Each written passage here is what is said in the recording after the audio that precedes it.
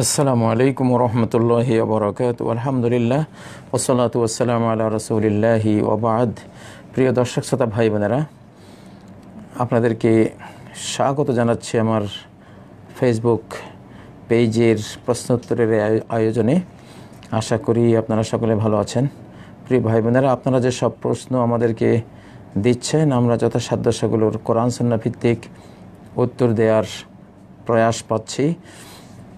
আপনাদের কাছে আমাদের পক্ষ থেকে আবেদন হলো, আপনারা এমন সব প্রশ্ন করবেন যেগুলো গঠনমূলক, সামাজিক, বর্তমান জীবনের সাথে ঘনিষ্ঠ, এবং যেসব বিষয়ে আমরা বহুবার উত্তর দিয়েছি সেসব বিষয় আপনারা উত্তরগুলো আমাদের ফেসবুক থেকেই, আমাদের যেসব ইউটিউব চ্যানেলগুলো আছে বা বক্তৃতামালা সংরক্ষিত আছে, এগুলো থেকে আপনারা খুঁজে বের করে নেবেন। আর কিছু নতুন প্রশ্নও আমাদেরকে উপহার দেবেন ইনশাআল্লাহ, এবং প্রশ্নগুলো সংক্ষিপ্তভাবে আমাদেরকে দেবেন। ইন্না হুসনাস সুআলি নিসফুল ইলমি, একটা সুন্দর প্রশ্ন জ্ঞানের অর্ধেক, বাকি অর্ধেক হলো উত্তর। তাহলে বুঝতে পাচ্ছেন যে হাদিসটি কি বলছে, যে একটি সুন্দর প্রশ্ন করার মধ্যে অর্ধেক জ্ঞান লুকিয়ে আছে, বাকি অর্ধেক লুকিয়ে আছে তার উত্তরের মধ্যে। তাহলে আপনারা আমার অর্ধেক জ্ঞানের শরিক, অংশীদার, শেয়ার হোল্ডার। অতএব প্রশ্নগুলো সেই জ্ঞানদীপ্ত এবং সংক্ষিপ্ত, সুন্দর, জীবন ঘনিষ্ঠ হওয়া উচিত। যত বেশি জীবন ঘনিষ্ঠ হবে, সুন্দর এবং সাবলীল হবে, উত্তরগুলো আমরা সেভাবে ইনশাআল্লাহ ততই বেশি করে দেওয়ার চেষ্টা করব, এবং মানুষজন এর দ্বারা উপকৃত হবে অনেক বেশি।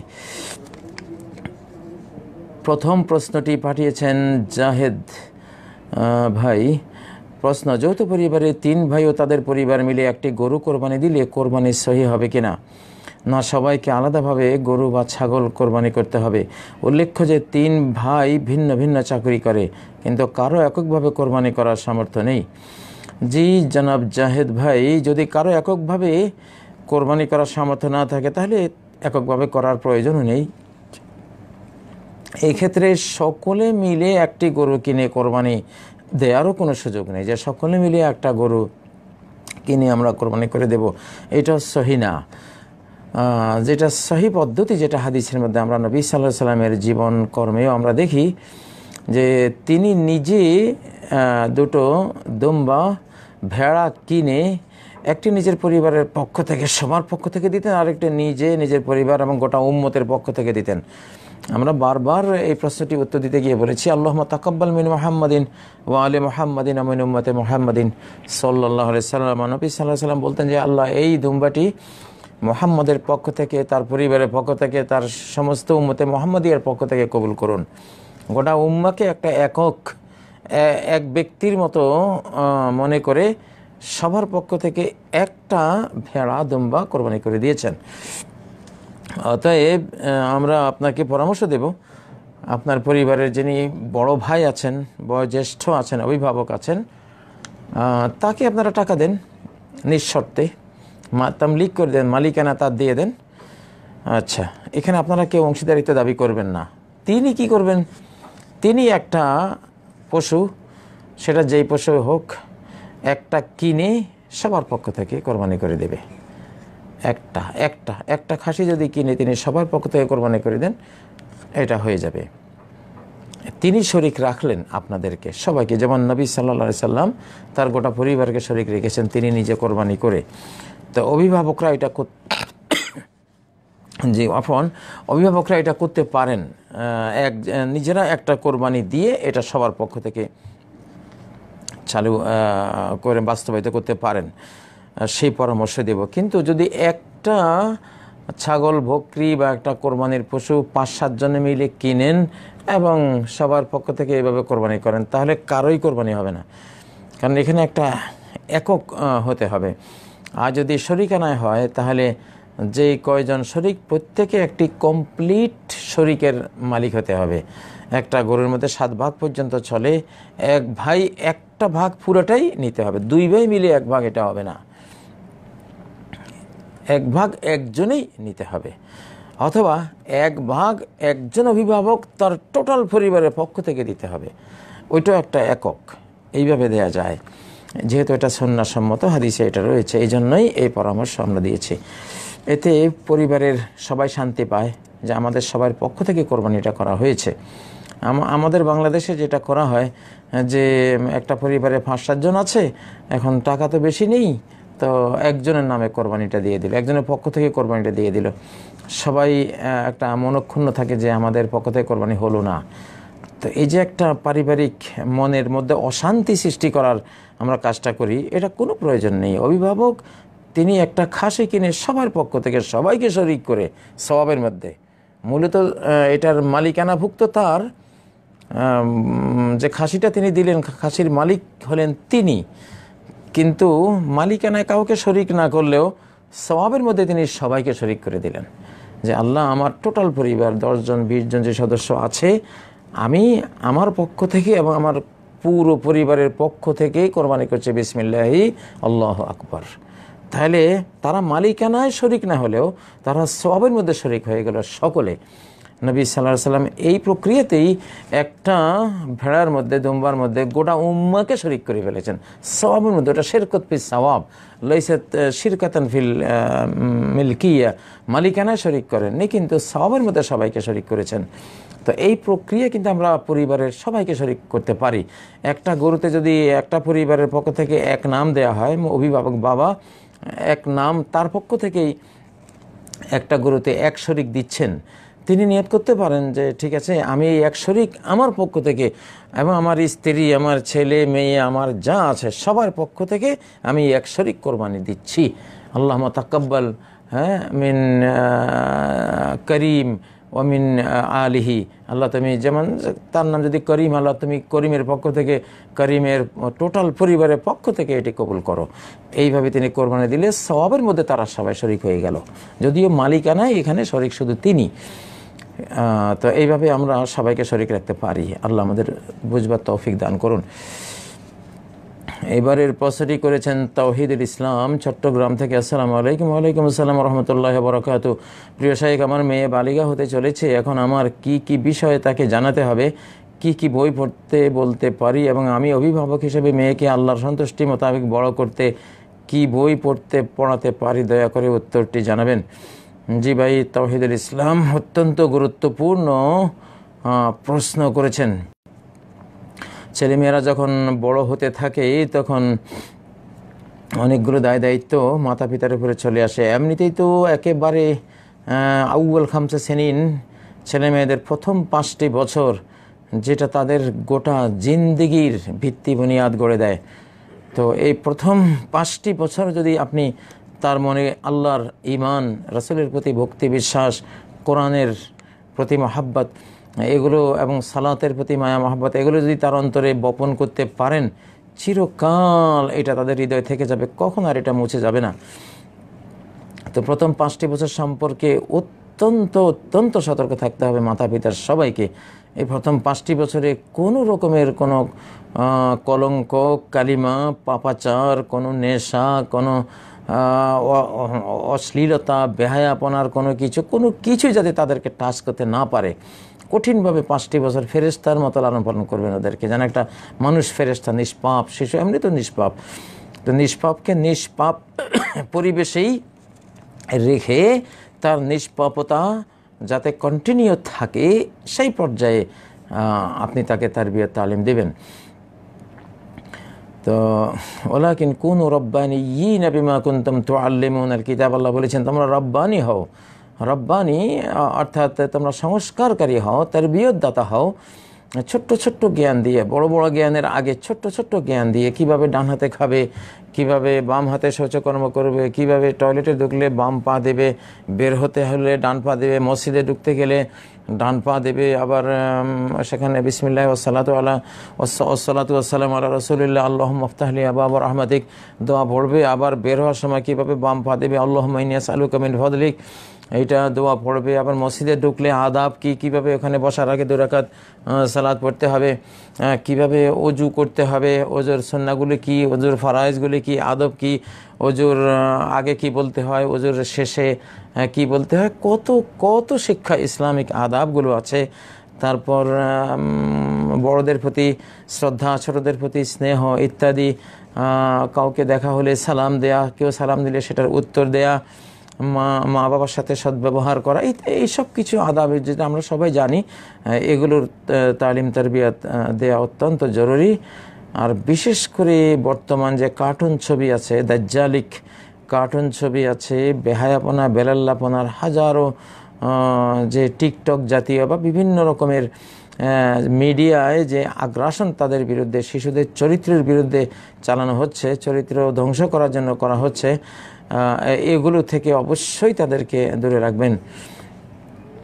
আর মেয়ে যখন বালিগা হতে চলেছে, আসলে ইন্নাল জারিয়াতা ইযা বালাগাত 9 ফাহিয়া ইমরাতুন, একটা মেয়ে যখন 9 বছরে পৌঁছে যায় তখন সে একজন নারী। সেইভাবে তাকে আপনাকে বুঝতে হবে। এবং এই সময় থেকে তাদেরকে বিছানায় আলোক করে, মেয়ে আলাদা ঘুমাবে, অন্য বোন বা ভাইয়ের সাথে ঘুমাবে না, প্রত্যেকের আলাদা আলাদা শয্যা, ফাররাকু বাইনাহুম ফিল মাদাজি। বিশেষ করে 10 বছরে যখন চলে যায় তখন তাদের বিছানা আলগা করে দাও, মা বাবার সাথেও ঘুমাবে না, ভাই বোনরা নিজেরা পরস্পর একসাথে ঘুমাবে না, প্রত্যেকের আলাদা আলাদা বেড থাকবে, আলাদা আলাদা তারা ঘুমাবে। এতে তার পার্সোনালিটি গড়ে উঠবে, তার চরিত্র গড়ে উঠবে।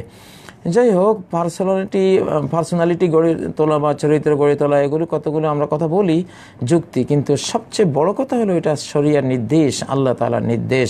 ফাররিকু বাইনাহুম ফিল মাদাজি, নবী সাল্লাল্লাহু আলাইহি সাল্লাম থেকে এই সহিহ হাদিসটি এসে যে বিছানা আলগা করে দাও। এখানে কোনো যুক্তি তর্কের উপস্থাপনার আর কোনো দরকার নেই, আপনার আমার জিজ্ঞাসা করারই দরকার নেই কেন এটা বিছানা আলোক করে দিতে হবে। যে আল্লাহ বিধান দিয়েছেন সে আল্লাহ ভালো জানেন কেন এটা তিনি বলেছেন। এখানে আপনার আর আমার বুঝবার পণ্ডিতি করার আসলে কোনো প্রয়োজন নেই। তো এই জন্য শরিয়া নির্দেশ তো অ্যাবসলিউটলি এটা পালন করতে হবে, এটা সর্বোচ্চ, সকল জ্ঞান বিজ্ঞানের ঊর্ধ্বে, এবং এটা সর্বতভাবে মানব কল্যাণের জন্য আল্লাহ দিয়েছেন। তো সেজন্য এই নির্দেশগুলো পালন করতে হবে। আর শিশুকাল থেকেই মেয়ে বড় হচ্ছে, মেয়েকে পুরুষালী কোনো পোশাকে অভ্যস্ত করবেন না। আজকাল ছোট্ট ছোট শিশুদেরকে একেবারে স্কিন টাইট এইভাবে ড্রেসগুলো পরানো হয়। শিশুকাল থেকেই তাদের ফিতরত, আল্লাহ প্রদত্ত যে নারীত্বের যে সুষমামণ্ডিত লাজুকতা আছে, লজ্জাবোধ আছে, পাপাচারের প্রতি সংকোচ বোধ আছে, শিশুকাল থেকেই এগুলো ধ্বংস করে দেওয়া হচ্ছে বর্তমানে। এই জন্য কিছুতেই এই জাতীয় অশালীন পোশাক পরাবেন না। লাআন আল্লাহুল মারআত তালবাসু লিবসাতার রাজুল, ওই নারীর প্রতি আল্লাহ লানত যে নারী হয়ে পুরুষের মতো ড্রেস পরে। তাহলে মেয়েদেরকে মেয়েলি ড্রেস পরাবেন, ঢোলা ঢালা, এবং মেয়েরা যেসব ড্রেস আবহমান কাল থেকে আমাদের মুসলিমা মা বোনেরা পরেছেন সেই রকম পরাবেন। ছেলেদের মতো শার্ট প্যান্ট ইত্যাদি, গেঞ্জি, তারপরে খোলামেলা চলা, একবারে শিশুকাল থেকেই এগুলো আপনারা চেক দিয়ে চলবেন। আর যেহেতু সে এখন পরিণত বয়সে চলছে, মেয়েদের জন্য সবচেয়ে মেয়েলি মাসাইলের যেই কিতাবগুলো আছে হাদিসের মধ্যে, সহিহ বুখারী, সহিহ মুসলিম, তিরমিজি, নাসাই, সব হাদিসের বইতে কিতাবুত তাহারা, পবিত্রতার অধ্যায়, সে অধ্যায়ে বিস্তারিত মেয়েদের পবিত্রতার যাবতীয় বিধিবিধান এই সব হাদিসের কিতাবে বলা আছে। সেই পাঠগুলো তাকে পড়তে দেবেন। আর হলো সূরা আন-নিসা, বিশেষ করে মেয়েদের জন্য সূরাতুন নিসা, এটা পড়াবেন।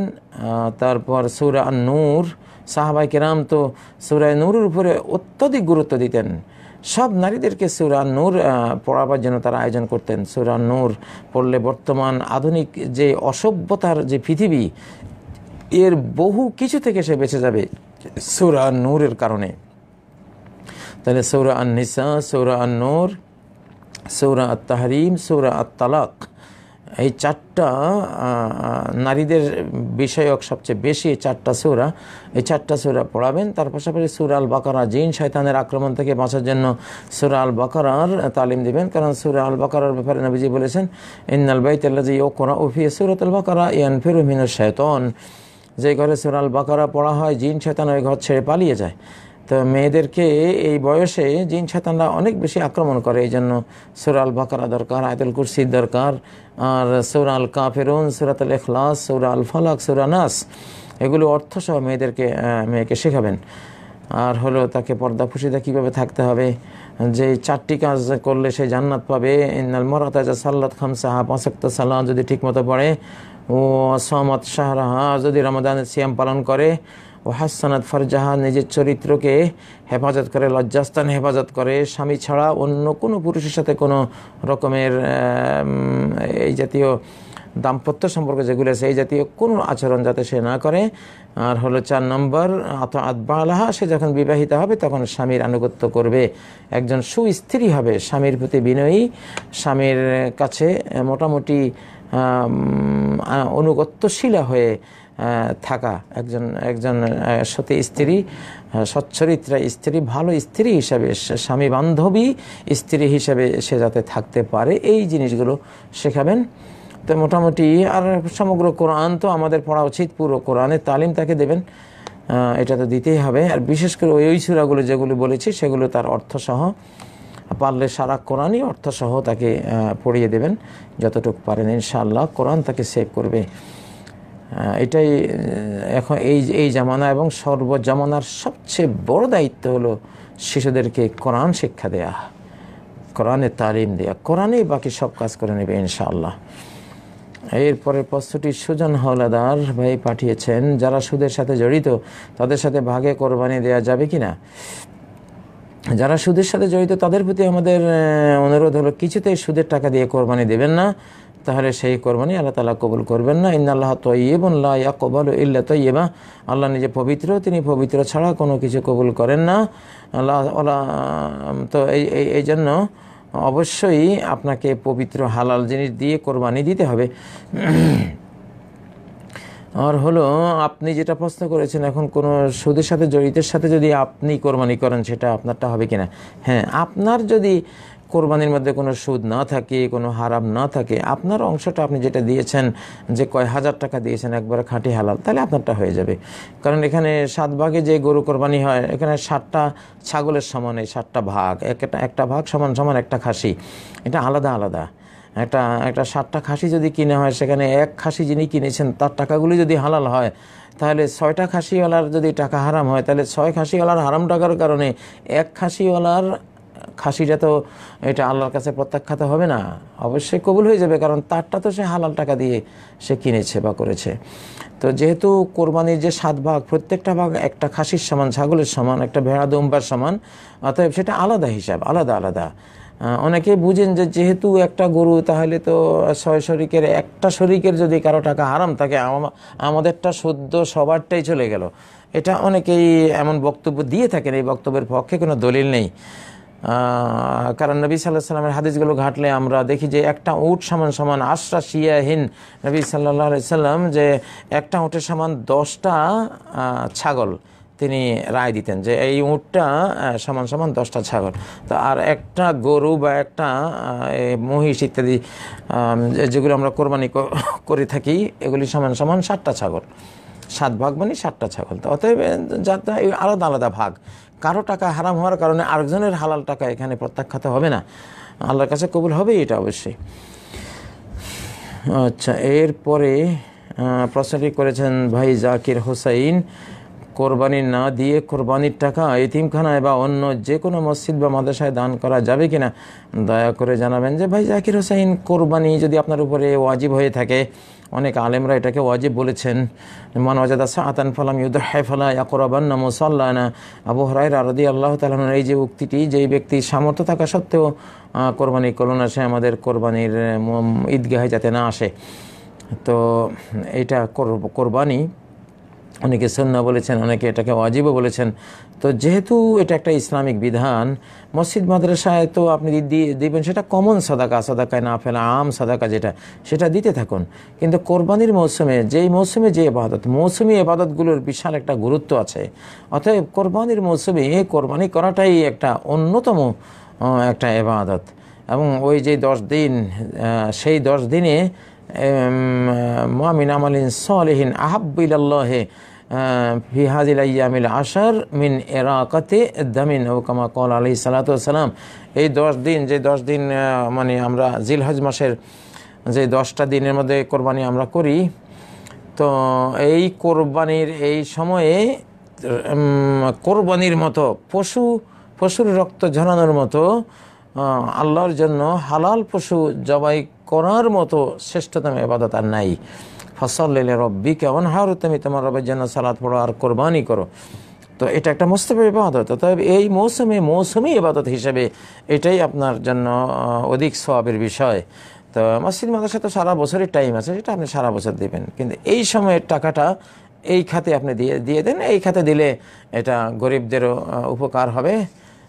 যেসব ফ্যামিলির মানুষেরা তাদের দৈন্যতার কারণে সারা বছর তারা কোনো গোস্ত খেতে পায় না, কোরবানির অপেক্ষায় থাকে, কোরবানির সময় তারা কিছু গোস্ত খেতে পারে, তারাও উপকৃত হলো। আপনি এই সময় কোরবানিটা করুন ইনশাআল্লাহ। আমার প্রশ্ন হলো, একজন ব্যক্তির কি পরিমাণ সম্পদ থাকলে কোরবানি তার উপরে ওয়াজিব হয়ে যায়? সামর্থ্য থাকা সত্ত্বেও যদি কেউ কোরবানি না করে তাহলে সে কি গুনাহগার হবে? দয়া করে জানাবেন। সামর্থ্যের ব্যাখ্যা ওলামারা দুভাবে দিয়েছেন। ইমাম আবু হানিফা রাহিমাহুল্লাহ সহ অন্যান্য অনেক ওলামা ইকরাম এটাকে ব্যাখ্যা দিয়েছেন যে যাকাতের নিসাব পরিমাণ দিতে পারবে, তার উপরে এটা সুন্নাহ বা ওয়াজিব। মোটামুটি সামর্থ্য থাকলেই হলো। তো এখন কোরবানির যাকাতের নিসাব পরিমাণ না হলেও ইনশাআল্লাহ এটা আপনি দিয়ে দেবেন, যেহেতু ওলামায়ে কেরামদের অনেকের এই বিষয়ে ফতোয়া রয়েছে। এবারে প্রশ্নটি পাঠিয়েছেন আব্দুল কাইয়ুম। সালাতের সময় সূরা ফাতিহার পর প্রথম রাকাতে সূরা নিসা ও দ্বিতীয় রাকাতে সূরা বাকারা পাঠ করলে সালাতের কোনো ক্ষতি হবে কিনা? নামাজের সওয়াবের কম বেশি হবে কিনা? না, কোনো কম বেশি হবে না, সওয়াবের কোনো ক্ষতি হবে না। কোরআন কারীমের বর্তমান যে সিরিয়ালে লেখা, প্রথমে সূরা ফাতিহা, তারপর সূরা বাকারা, তারপরে সূরা আলে ইমরান, তারপর সূরা আন-নিসা। কোরআন কারীম কিন্তু নাজিল হওয়ার সময় এই সিরিয়াল ছিল না।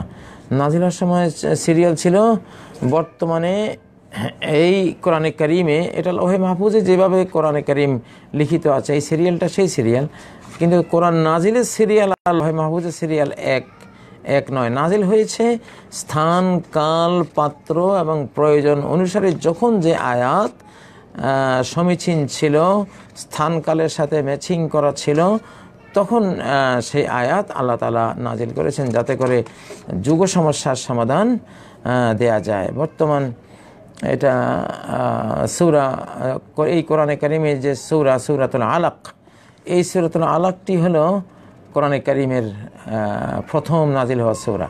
একবারে শেষের জুজে আম 30তম পারার মধ্যে যে সূরাতুল আলাক রয়েছে, ইকরা বিসমি রাব্বিকাল্লাযী খালাক, নাজিলের সময় তো সিরিয়ালের সেটা ফার্স্ট, অথচ লেখার মধ্যে সূরা ফাতিহা ফার্স্ট।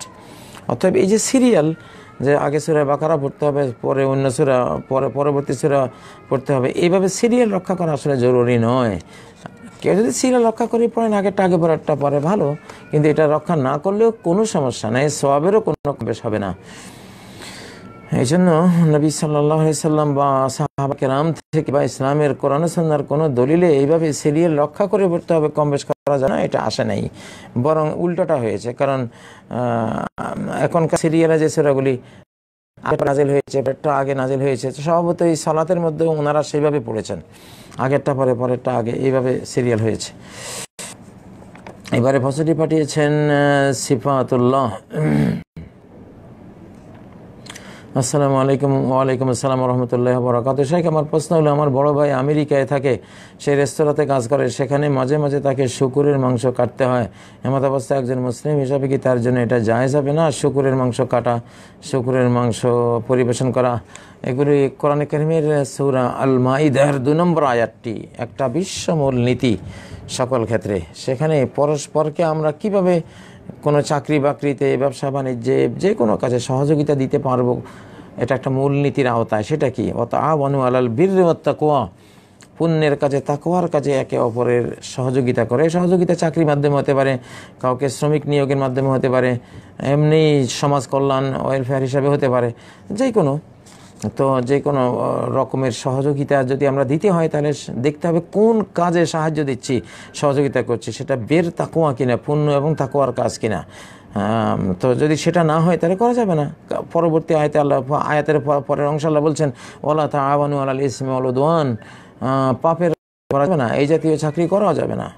এসব রুজি থেকে তো আমাদের অনেক দূরে থাকতে হবে। আমরা তো মুসলিম, তো সব কিছু আমাদের খাওয়া চলবে না, আমরা তো হালাল খাওয়া।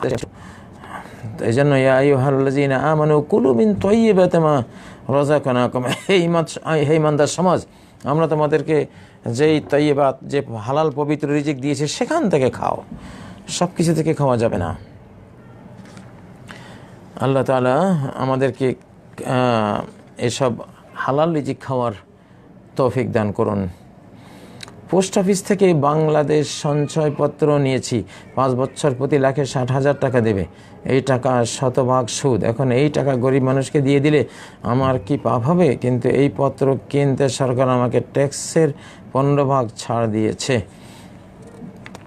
হ্যাঁ, ওই টাকাগুলো যেটা আপনাকে দিচ্ছে সরকার, ইন্টারেস্ট হিসেবে দিচ্ছে, একজন মুসলিম হিসেবে আপনি তো সেটা খেতে পারবেন না। সেটা সওয়াবের নিয়ত ছাড়া জাহান্নামের আযাব থেকে মুক্ত হওয়ার জন্য গরিব মিসকিনকে দিয়ে দেবেন। আর এটা যেহেতু করে ফেলেছেন সেজন্য বললাম শুরুতেই এগুলো করবেন না, কারণ লাআনাল্লাহু আকিলা রিবা ওয়া মুকিলাহু ওয়া কাতিবাহু ওয়া শাহিদাইহি, যে সুদ খায়, যে সুদ খাওয়ায়, যে সুদ লেখে, যে সুদের সাক্ষী হয়, সবার উপরে আল্লাহ লানত। তাহলে এই লানতযোগ্য অপরাধ কিছুতেই করা উচিত নয়। করে ফেলেছেন, এখন তাড়াতাড়ি সেগুলো থেকে মুক্তি নেন। আর যেগুলো লভ্যাংশ, ইন্টারেস্ট আপনাকে দেওয়া হচ্ছে, ওগুলো ফকির মিসকিনের মধ্যে বিতরণ করে দিন। কাগজে প্রিন্ট করা ছবি কি তাসবিরের অন্তর্ভুক্ত? পেপার, বই, অ্যালবামে ছবি থাকলে কি ঘরে রহমতের ফেরেশতা আসতে পারে? কাগজে প্রিন্ট করা ছবিও তো ছবি, যদিও সেই ছবি যেগুলো ক্যামেরার মাধ্যমে করা হয়, সে যদি অঙ্কিত ছবি না হয়, ওলামারা অনেকে বলেছে যে অঙ্কিত ছবির মধ্যে পাপ, আর যেটা ক্যামেরার মাধ্যমে হয় ছবিটা, সেখানে শুধু ছবি তোলার এই কর্মের উপরে পাপ হবে না, কিন্তু ছবিটা যদি নারীর ছবি হয়, অশ্লীলভাবে তোলা হয়, সেটা আলাদা পাপ হবে। কিন্তু ছবি তোলার পাপটা যেটা, সেটা এইসব ক্যামেরার মাধ্যমে, ইলেকট্রনিক মাধ্যমে যেই ছবিটা করা হয়, এটা ওই হারাম ছবির অন্তর্ভুক্ত নয় বলেছেন অনেক ওলামায়ে কেরাম। অনেকে এটাকেও হারামের অন্তর্ভুক্ত বলেছেন। পেপার, বই, অ্যালবামে যে ছবি থাকে, সেই ছবি থাকলে কি ফেরেশতা আসবে না? হ্যাঁ, ফেরেশতা নাই আসতে পারে, কারণ ওই হাদিসটা তো যে লা তাদখুলুল মালাইকাতু বাইতান ফিহি সূরাতুন ওয়ালা কালবুন, যে ঘরের মধ্যে কোনো ছবি বা কোনো কুকুর থাকে সে ঘরে ফেরেশতা ঢুকে না। তো এইটা তো এখানে মানে শর্তহীনভাবে ছবির কথা এসছে। কোন ধরনের ছবি, কোন টাইপের ছবি, এটা বলা হয়নি। যে কোনো ছবি হলেই সেখানে আর ফেরেশতা ঢুকবে না। অতএব অ্যালবাম ইত্যাদি এগুলো ঘরে রাখলেও বন্ধ করে রাখতে হবে, যেন খোলা না থাকে। বইয়ের ছবি যাতে উন্মুক্ত না থাকে, বন্ধ করে রাখলে যদি দৃষ্টিগোচর না হয় তাহলে আশা করা যায় ফেরেশতারা আসবেন। একটি গরু কি 7 ভাগে কোরবানি করা যাবে? একজন আলেমের কথা বলেছেন যে তিনি বলেছেন যাবে না। এটা একটা মত, অতীতকাল থেকে দুর্বল একটা মত আছে যে একটা গরু এইভাবে করা যাবে না। এটা নবী সাল্লাল্লাহু আলাইহি সাল্লাম সফরে করেছেন। অতএব কেউ যদি মুসাফির হন তাহলে মুসাফির অবস্থায় করতে পারবেন, এমনি পারবেন না। এগুলো আসলে দুর্বল কথা, এগুলো গ্রহণযোগ্য কথা না। কারণ স্পষ্ট হাদিসে রয়েছে যে আল বাকারাতু আন সাবআতিন, সহিহ মুসলিমের একটি সহিহ হাদিস, যে একটা গরু 7 জনের পক্ষ থেকে কোরবানি করা যায়। আল বুদিনাতু আন সাবআতিন, একটা উটও 7 জনের পক্ষ থেকে কোরবানি করা যায়। তো হাদিসের মোকাবেলায় কারো ব্যক্তিগত মত এগুলি গ্রহণযোগ্য না, এগুলো বাতিল কথা। এটা অধিকাংশ ওলামায়ে কেরাম এসব পশুর মধ্যে 7 জন পর্যন্ত শরিক, এটা তারা এই হাদিসের ভিত্তিতে রায় দিয়েছেন। এবং হাদিসে স্পষ্ট আল বাকারাতু আন সাবআ, এখানে কোনো সফরের উল্লেখ নাই, এক পরিবারে হইতে হবে এটাও উল্লেখ নাই, এখানে কোনো শর্তই নেই, একেবারে শর্তমুক্ত। যেই কোনো 7 জন, পৃথিবীর 7 প্রান্তের 7 জন এসে যদি একটা গরুতে শরিক হয়, এনাফ, যথেষ্ট। কারণ হাদিস তাদের পক্ষে আছে, হাদিসের মধ্যে কোনো শর্ত জড়িয়ে দেওয়া হয়নি।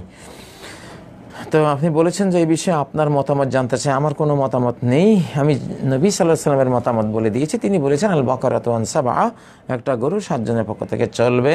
কখন চলবে? সর্বাবস্থায় চলবে। এখানে যদি বলতেন যে লিল মুসাফির, মুসাফিরের জন্য চলবে, লাইসা লিল মুকিম, মুকিমের জন্য চলবে না, বা আফরাদে ওসরা, এক পরিবারের সদস্যদের জন্য চলবে, ভিন্ন ভিন্ন পরিবারের জন্য চলবে না, কোনো কথাই তো বলেননি।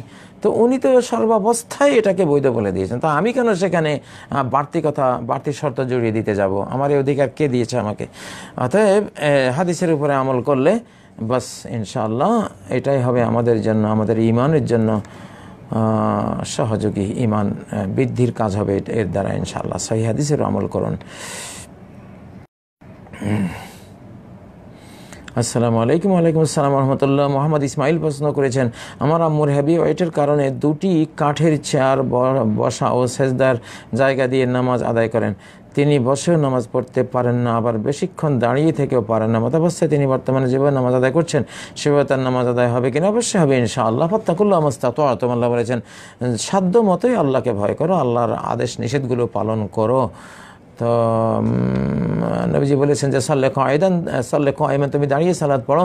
ফাইল্লাম তাসতাতি ফাকায়দান, যদি না পারো তাহলে বসে পড়ো। ফাইল্লাম তাসতাতি ফালা জামিন, বসে পড়তে না পারো শুয়ে পড়ো। যেখানে শোয়া পর্যন্ত অধিকার আছে সেখানে তো উনি চেয়ারে বসে পড়ছেন, ভালো অবস্থায় তো পড়ছেন, এটা তো আরও বেশি কবুল হবে ইনশাআল্লাহ তার জন্য। অসুস্থের জন্য কোনো সমস্যা নেই। আলাল মারিদ মিন হারাজ, আল্লাহ বলেছেন রোগীর জন্য কোনো হারাজ রাখা হয়নি, কোনো কষ্টকর বিধান ইসলামে রাখা হয়নি যে দাঁড়াতে পারেন না তাকে দাঁড়াতেই হবে এমন কষ্টকর বিধান ইসলামে দেওয়া হয়নি।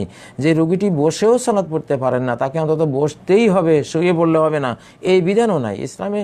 ওয়ালা আলাল মারিদ হারাজ, আল্লাহ বলে দিয়েছেন রোগীর জন্য কোনো কষ্টকর বিধান ইসলামে রাখা হয়নি। সে যেভাবে পারবে সেইভাবে পড়লে হয়ে যাবে ইনশাআল্লাহ। এবারে প্রশ্নটি পাঠিয়েছেন ভাই লুৎফুর রহমান। আমার প্রশ্ন হলো, কেউ যদি পালিয়ে বিবাহ করে মেয়ের অভিভাবক ছাড়া এবং পরে মেয়ের অভিভাবক তা মেনে নেয়, তাহলে কি আবার বিবাহ পড়াতে হবে? একটু বিস্তারিত জানতে চাই। হ্যাঁ, পালিয়ে বিবাহ পড়ালে সে বিবাহ তো হয়নি।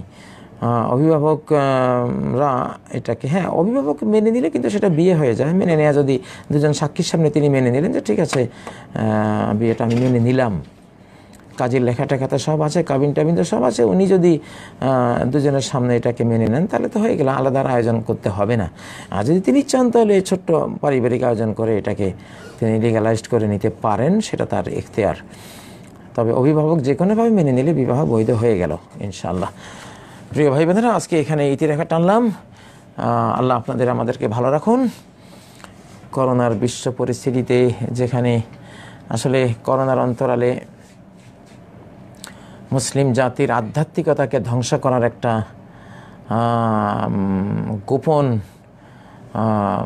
চক্রান্ত আছে, যারা স্যাটানিক, দাজ্জালিক, যে ইলুমিনাতি এবং ফ্রি মেশনারি বিশ্বকে আসলে যারা লিড দিচ্ছে, আজকে আমাদেরকে আমাদের যে আধ্যাত্মিক যেই উন্মেষ ঘটাবার যে মসজিদ, যে জামাতে যেভাবে সালাত পড়তে হবে, আমরা আসলে জুমা, জামাত এবং মুসলিম ভাই বোনদের, মুসলিম ভাইদের যে সংঘবদ্ধ বা ঐক্যবদ্ধ হয়ে কাজ করার সুযোগগুলো, অনেক কিছু থেকেই আমরা বঞ্চিত হয়ে গেছি। এবার হজেও বিশ্বের বিভিন্ন দেশের মানুষ হয়তো যেতে পাচ্ছেন না, বহু মানুষ মসজিদে যায় না, তো ইমানের আধ্যাত্মিকতার অনেক ক্ষতি হচ্ছে।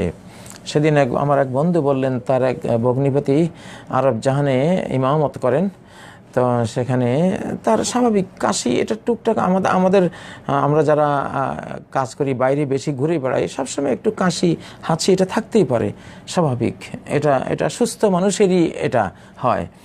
তো তিনি ইমামতি করার সময় দুটো কাশ দিয়েছেন, কাশ দেওয়ার পরে সালাম ফিরিয়ে দেখেন তার পেছনে একজন মুসল্লিও নাই।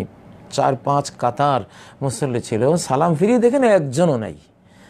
এই যে একটা অবস্থা, ইমাম সাহেব কাজ দিলেন আর মুসল্লিদেরকে পালিয়ে যেতে হবে, এইটা কোন ধরনের ইমান হলো? এটা কোন ধরনের ইসলাম হলো? জামাতের মধ্যে দাঁড়াবার পরে একটা জানা নাই শোনা নেই, একজন একটা কাশি দিলে আমাকে পালিয়ে যেতে হবে।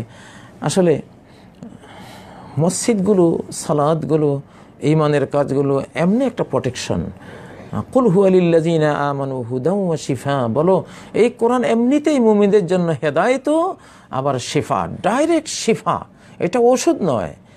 ওষুধ খেলে শিফা হতেও পারে, নাও হতে পারে, নিরাময় হতে পারে, নাও হতে পারে, কিন্তু কোরআন তো ওষুধ নয় যে নিরাময়টা হতে পারে না হতে পারে, ডাইরেক্ট নিরাময়, শিফা, সরাসরি শিফা বলা হয়েছে, ওষুধ বলা হয়নি।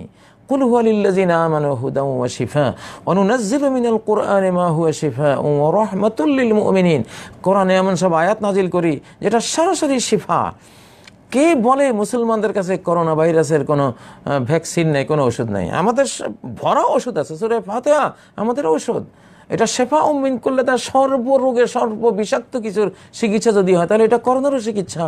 কালোজিরা যদি সর্বরোগের জন্য শেফা হয় তাহলে করোনা রোগেরও শেফা, কেন নয় শেফা? মধু যদি সর্বরোগের শেফা হয় তাহলে করোনারও শেফা। কোরআন যদি সর্বরোগের শেফা হয়ে থাকে তাহলে করোনারও তো এটা শেফা। তো মুসলিমরা এই যে একটা আধ্যাত্মিক দুর্বলতা, স্পিরিচুয়াল একটা যে আসলে লস আমাদের হয়ে গেছে এই করোনার কারণে, এগুলো থেকে আমাদের দূরে থাকা, আস্তে আস্তে আস্তে বেরিয়ে আসা উচিত। তো বর্তমানে যেভাবে আমাদের মাস্ক ছাড়া আমাদের জীবন এখন চলে না, অথচ আমরা গরম নিঃশ্বাস যেটা ফেলছি মাস্কের মধ্যে, সেই গরম নিঃশ্বাসের অংশটা রয়ে যাচ্ছে, সেই গরম নিঃশ্বাস বিষাক্ত কার্বন ডাইঅক্সাইড সম্বলিত সেই গরম নিঃশ্বাসটা আবার টেনে নিচ্ছি। কারণ সব মাস্ক তো মানসম্মত নয়, অতএব খুব মানসম্মত মাস্ক ব্যবহার করবেন যেগুলো অক্সিজেনটাকে শুষে ভিতরে আনতে পারে, কার্বন ডাইঅক্সাইডকে পুরোপুরি বাইরে নিতে পারে। যে গরম নিঃশ্বাস ফেলছি সেই গরম বিষাক্ত নিঃশ্বাসটাই যদি আবার ফুসফুসে লাঞ্চে টেনে নেই তো করোনা ছাড়াই তো মারা পড়বো ধীরে ধীরে।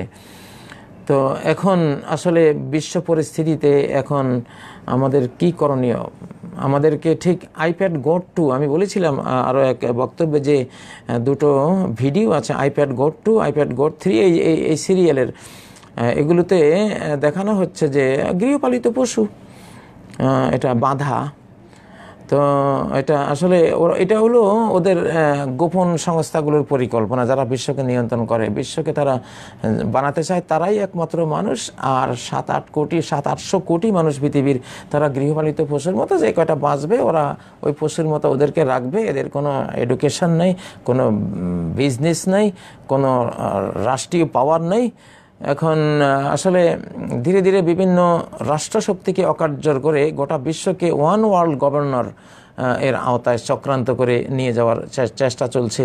আজকে যেমন এখন মাস্ক এমন একটা প্রোপাগান্ডার ভিতরে আমরা পড়ে গেছি যে, যেমন এখন আমরা মাস্ক আমি ব্যবহার করতে হচ্ছে। তো বলছি মাস্কের মধ্যে অবশ্যই সতর্কভাবে, যেটা মেডিকেল সায়েন্স যেটাকে স্বীকার করে এবং উপকারী বলে, সেই মাস্কে আমাদের ব্যবহার করতে হবে। কিন্তু সামনে তো এমন একটা অবস্থার দিকে নিয়ে যাওয়া হচ্ছে বিশ্বকে, আগামী ডিসেম্বর জানুয়ারি, আগামীতে 4-5 মাস পরে যে ভ্যাকসিন, যে 666ওয়ালা বা 060606ওয়ালা ভ্যাকসিন ছাড়া আপনি কোথাও কোনো চাকরি করতে পারবেন না, বিদেশ যেতে পারবেন না, আপনি ঘরের বাইরেও যেতে পারবেন না। আপনাকে ওই ভ্যাকসিন, ওই যে দাজ্জালিক শয়তানিক গোপন সংস্থাগুলো আছে, তারা যে ভ্যাকসিন তৈরি করে দেবে, আল্লাহ তাআলা ওই ভ্যাকসিন থেকে আমরা আল্লাহর কাছে ফানা চাই। যে জায়নবাদী জেনোসাইড, গোটা বিশ্বের অধিকাংশ মানুষকে খুন করতে যারা তাদের হাজার হাজার কোটি টাকা যারা বিনিয়োগ করছে, ওদের তৈরি কোনো ভ্যাকসিন থেকে আমরা আল্লাহর কাছে পানা চাই। আমাদের দিক থেকে আমরা এই দেশের নাগরিক হিসাবে, বাংলাদেশের নাগরিক হিসাবে, বাংলাদেশের যেই ডক্টর যারা আছেন বা মেডিকেল সায়েন্স সম্পর্কে যাদের আইডিয়া আছে, আমাদের সরকার, আমাদের ডক্টর যারা আছেন, তারা ভ্যাকসিন তৈরি করে দেন। অনেক আশার বাণী শুনি, অনেক সময় অনেকেই বাংলাদেশ থেকে অনেক ডক্টর চেষ্টা করছেন তারা ভ্যাকসিন তৈরি করতে। অবশ্যই আমরা যে ভ্যাকসিনটা দেব সেটা যাতে এমন না হয় যে ভ্যাকসিনের মধ্যে 666ওয়ালা ওই ভ্যাকসিন, যেখানে হিউম্যান ন্যানো চিপ, মাইক্রোচিপ ঢুকিয়ে দিল, সেই চিপের মাধ্যমে আমাদেরকে রোবট বানিয়ে দিল, আর আমাদের প্রাইভেসি, আমাদের ইমান, দিন, ধর্ম সব তারা ধ্বংস করে দেওয়ার চক্রান্ত করলো। নবীজিকে যেমন ছাগলের ভিতরে বিষ দিয়ে ওনাকে শেষ পর্যন্ত ওই বিষ ক্রিয়ায় তিনি মৃত্যুর সময় মৃত্যু মুখে ঢলে পড়েছিলেন। আয়েশাকে বলেছিলেন, আয়েশা, সেই বিষ আমি আমার আমার আমার কণ্ঠের ভিতরে সেই বিষের বিষক্রিয়া আমি এখন অনুভব করছি। এজন্য অনেক বিদগ্ধ হাদিসের পণ্ডিতগণ, সিরাতকারগণ নবীজিকে শহীদ বলেছেন ওই দৃষ্টিকোণ থেকে, যে ইহুদিদের প্রয়োগকৃত বিষে তিনি শাহাদাত বরণ করেছিলেন। মৃত্যুকালে ওই বিষ তার ভিতরে বিষক্রিয়া করে তাকে মৃত্যুর দিকে নিয়ে গিয়েছিল। তো আমাদের নবী সাল্লাল্লাহু আলাইহি সাল্লামের যেখানে এই অবস্থা, এই উম্মতের কি অবস্থা চিন্তা করুন। যারা নবীকে ছাড়েনি তারা আমাদেরকে ছাড়বে? কখনো না। এই জন্য বাইরে থেকে যেই কোনো মানে 666 অথবা 666কে সহনীয় করার জন্য একটা একটা করে জিরো দিয়ে 060606 এগুলো বানিয়ে যে ভ্যাকসিনগুলো দেওয়ার চেষ্টা করা হচ্ছে, আমরা বাংলাদেশি জাতি, বাংলাদেশ সরকারের কাছে, আমাদের ডক্টর, আমাদের প্রফেসর যারা আছেন তাদের কাছে আমাদের আবদার, এগুলো থেকে আমরা মুক্তি চাই। এবং আমাদের দেশীয়ভাবে যেগুলো ভ্যাকসিন ইনশাআল্লাহ তৈরি হবে, অবশ্যই আছে।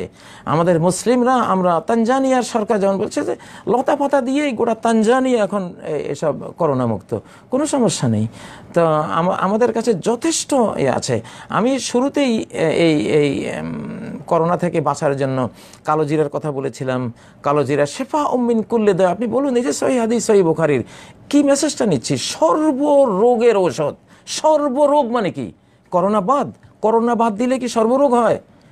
এটা কি ডায়রিয়া বাদ? তাহলে ডায়রিয়া বাদ দিলে তো কালোজিরা সর্বরোগের চিকিৎসা কি করে? এটা যেহেতু অ্যামাইনো অ্যাসিডে ভরা পরিপূর্ণ একটা আল্লাহ তৈরি একটা ঔষধ, এখানে যে 13 প্রকারের অ্যামাইনো অ্যাসিড রোগ প্রতিরোধ বা ইমিউন সিস্টেমকে কঠিন শক্তিশালী করার যে সিস্টেম আল্লাহ কালোজিরার মধ্যে দিয়েছেন, এটা সকল রোগকে ধ্বংস করার ক্ষমতা রাখে। তা যেহেতু বলা হচ্ছে সেবা উম্মিন কুল্লে দা, কালোজিরার সর্বরোগের চিকিৎসা, মৃত্যু ছাড়া সর্বরোগের চিকিৎসা। তাহলে বলুন, সর্বরোগের মধ্যে কি করোনা পড়ে না? সর্বরোগের মধ্যে কি ডায়াবেটিস পড়ে না? সর্বরোগের মধ্যে কি ক্যান্সার পড়ে না? কালোজিরাকে ব্যবহার করতে জানলে, যেভাবে এটাকে ব্যবহার করা হয়েছে, করোনা থেকে অনেক অনেক আমরা মুক্ত থাকব। আমাদের যে মধু আছে, ফিহে শিফাউল লিন্নাস, আল্লাহ ডাইরেক্ট কোরআন বলছে যে এই মধুর মধ্যে মানব জাতির সেবা রয়েছে, বিশেষ করে ঠান্ডা জনিত। যে এই করোনাকে তো হাদিসে বলা হয়েছে মৌতানু নিয়াখুযু ফীকুম কাকওয়াসিল গানাম, ছাগল বা ভেড়ার যে ঠান্ডা রোগ, এই ঠান্ডার মতো একটা মহামারী আসবে। একটা ঠান্ডা রোগ। তো এটাকে তো আমরা কালো জিরা দিয়ে, মধু দিয়ে, অলিভ অয়েল, যে অলিভ অয়েলের কথা কোরআনে প্রশংসা করা হয়েছে, নবীজি বলেছেন কুলু যাইতা ওয়াদ্দাহিনু বি, তোমরা অলিভ খাও এবং অলিভের তেল ব্যবহার করো, যেটার পার সেকেন্ড কম্পন ক্ষমতা 360 বার। এত পাওয়ারফুল অয়েল, যে এক্সট্রা ভার্জিন অলিভ অয়েল যেগুলো। তো এই কালো জিরা, আজওয়া, খেজুর, জমজমের পানি, আরব জাহানে সৌদি আরবে তো জমজমের পানি বিতরণ করা হয়েছে করোনার আক্রমণ থেকে বাঁচার জন্য। তো আমাদের কাছে তো এমনি ভ্যাকসিন আল্লাহ নিজে দিয়ে রেখেছেন। আল্লাহ রাসূল সাল্লাল্লাহু আলাইহি সাল্লাম কালো জিরার ভ্যাকসিন, তারপরে আপনার মধু একটা ভ্যাকসিন, তারপর আপনার কিনা কয় এই যে আজওয়া, খেজুর, জমজমের পানি, তারপর অলিভ অয়েল, তিন, ডুমুর ফল, তারপরে কোরআন নিজে সূরা ফাতিহা, এগুলি প্রত্যেকটাই তো করোনার একটা শেফা, যে কোনো রোগের শেফা। অতএব আমরা কেন আমাদের যারা খুন করতে চায়, জেনোসাইড করতে চায়, বিশ্বকে একবারে পপুলেশন শূন্য করে শুধু তারা বেঁচে থাকবে আর আমাদেরকে মেরে ফেলবে, আমাদের শিশুদেরকে মেরে ফেলবে, যারা এটা চায় তাদের তৈরি কিছুতে আমাদের আস্থা নেই। অতএব আমরা চাই আমাদের মুসলিম দেশের আমাদের ডক্টর প্রফেসররা কিছু বানিয়ে আমাদেরকে দেন ইনশাআল্লাহ। আর সেটা পাওয়ার আগ পর্যন্ত সূরা ফাতিহা, সূরা ইখলাস, সূরা ফালাক, সূরা নাস, সূরা আল কাফিরুন, ডাইরেক্ট শেফা এগুলো আছে। আর যেগুলো আমরা বলেছি কোরআন সুন্নাহ, কোরআন হাদিস যেগুলো বলছে, হাদিস যে কালোজিরার কথা বলছে, হাদিস যে আজওয়া খেজুরের কথা বলছে, হাদিস যেই অলিভের কথা বলছে, হাদিসে জমজমের পানির কথা বলছে, তারপরে হাদিসের মধ্যে যে আপনার এই যে উপকরণগুলো যেগুলো বারবার বলছি, এগুলো আমরা ব্যবহার করলে ইনশাআল্লাহ অনেক অনেক ভালো থাকবো। আল্লাহ তাআলা আগামী যেই চক্রান্তগুলো আসতেছে একটার পর একটা, যে এখন তো এখন মাস্ক পরতে হচ্ছে, কিছুদিন পরে বলবে যে এখন 666 ওয়ালা এটা আপনাকে নিতে হবে। এখন আমরা যদি বোকার মতো ওগুলো নেই, তাহলে একসময় দেখা যাবে যে ওরা হয়তো ওদের ভ্যাকসিনের ভিতরে স্লিপিং সেল দিয়ে দিল, এমন ভয়ঙ্কর মহামারীর ভাইরাসের স্লিপিং সেল দিয়ে দিল যে এটা 30 বছর পরে জেগে উঠবে, আমরা আরও শেষ।